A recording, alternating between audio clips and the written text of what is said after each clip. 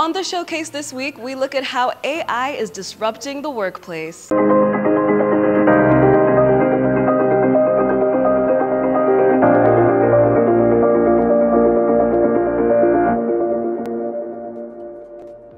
So I am here with the head of digital marketing at Next Media, Mr. Clifford Mugerwa.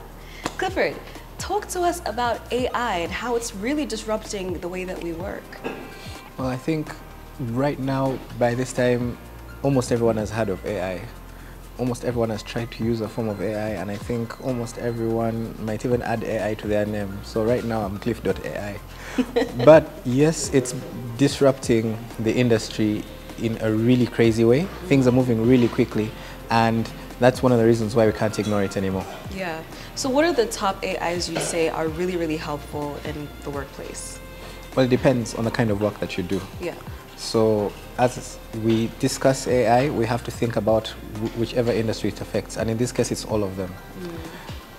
For us who sit here in office, everyone here has a ChatGPT account. Some of us even pay for it at this point. Yeah, you're guilty. I see you're guilty. But yes, at this point, everyone is using ChatGPT, and then everything else that follows, depending on their needs. For research, some people are using Bard, which is now has rebranded to Gemini. Others are using tools to help them. And then the thing that I love the most about AI is how all the companies that existed before are now implementing it in their already existing softwares. Right. So if you were using Grammarly before, now you have AI features in Grammarly. If you're using Photoshop before, now you have AI features in your Photoshop. So it's a beautiful time to be alive. So for those of us who work in corporate, what would you say is helpful? I know you're going to mention Gamma. I already know it for presentations. For those who do not know what Gamma is, yes, I'm going to mention Gamma. For people who work in corporate, there are a few things you need. You need a language processing model. In this case, it's text-based AI, where ChatGPT falls. Gamma.ai is one of those that fall there. I love it very much. I use the free account until I finished all my tokens. And what it helps you do is it initially helps you create presentations very quickly from prompts that you've put in. So your prompting still has to be good, the same way it has to be good with ChatGPT. So that said, I use Gamma to create presentations within 5 minutes. So I have my thoughts, I write them down like 5-6 sentences, put it in there and keep correcting until we get something good and beautiful. It picks images out off the internet, so that's good too. Right, and I think you mentioned something about the prompting, because a lot of people can feel like, oh my gosh, all this AI doesn't work, but sometimes a poor workman blames his tools. Yes. It's just knowing how to prompt AI to give you the things that you want. And it's not even just like things like Grammarly, even with creatives, things like Mid-Journey can help a lot.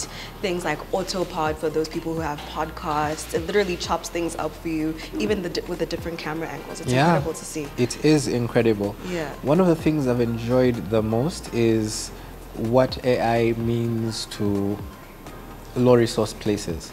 So Africa as a continent would benefit more from AI than Europe as a continent, for example, and this is why. For most countries, for most people, the things that they were not able to get because they did not have the resources to either pay for them or rent out the machines, they can now get due to the AI features. From if you could not afford a photo shoot for a model, you can design one in AI. So you will have a visual for your shop. That means that you can start marketing your small business as early as now. All you need is to have your free pick that gives you 12 credits of AI images every day on a free account. And if you pay, and it's $11 per month, you can have models for artwork for the next year. If you look at things like research, and you don't have the money for all these books, but you have access to Gemini, even you as a student, you can sit down and do a whole paper and a whole thesis with actual facts and references. And then paraphrase with Cobot. Yes. Guys, do not put out your ChatGPT or Bard essays. Always paraphrase. Paraphrase, please, speaking to you. But yes, as we have adopted more and more use of AI, it also means that we have to now change our standards. It means that we have to change the way we look at things. For example, right now, if you post content on TikTok, you have to mark that it's AI generated, you know, because we have to distinguish between creative and non-creative. There was a time where people were discussing if we should credit AI on the articles it helped us write. That discussion is still going on, but in the meantime, what you can do as a creative, what you can do as a small business owner is you can always find the processes that are the repetitive tasks and use AI to fix those processes. For example, research, repetitive.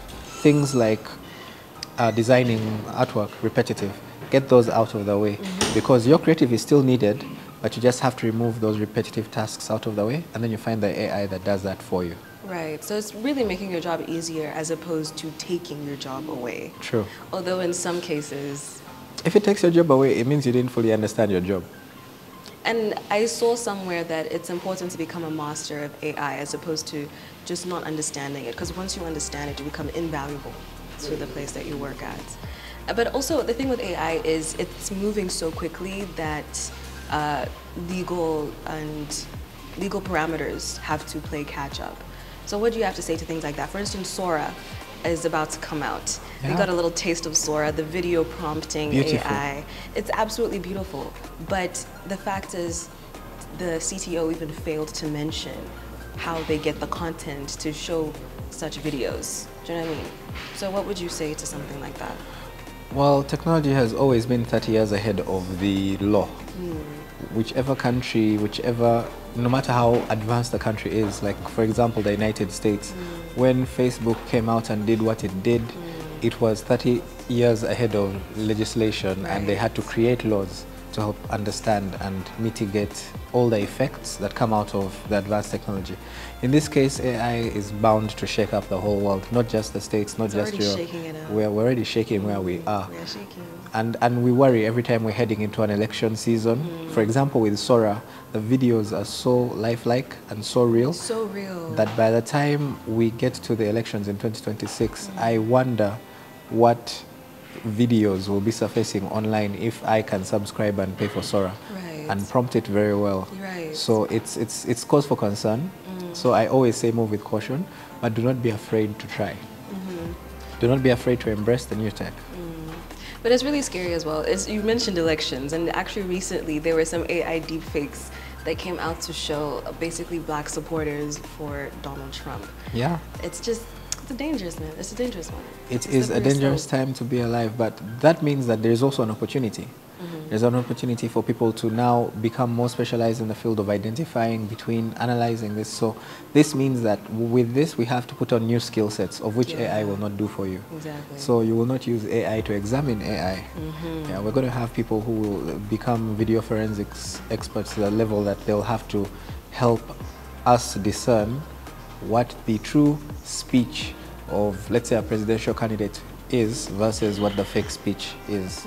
And that means we're going to be more data driven, and that means that we're going to be more aware and open. So I'm looking forward to this new world that AI has forced us into.